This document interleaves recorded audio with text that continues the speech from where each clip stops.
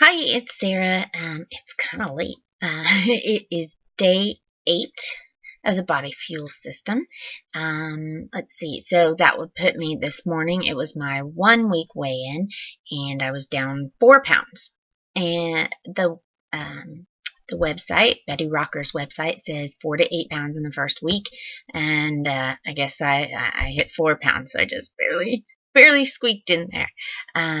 I made it to the store this morning and got everything for week 2, started getting set up, and this week I got to make some homemade bars, snack bars, peanut butter chocolate bars, and put them in the freezer. My middle child had some, and he was like, "Wow, this is good." And it was pretty good.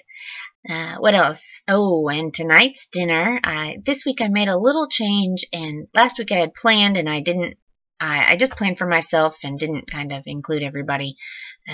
But this week I tried to make it easier on myself and have them eat basically whatever I'm eating. So we had hamburgers tonight, and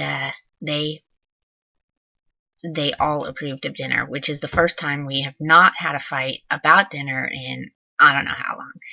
So that was awesome, and I am looking forward to the rest of the week. They've got shrimp and fish and lots of goodies. Had a good smoothie today.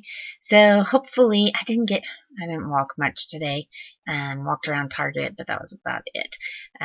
So I gotta get back to exercising tomorrow and drinking more water.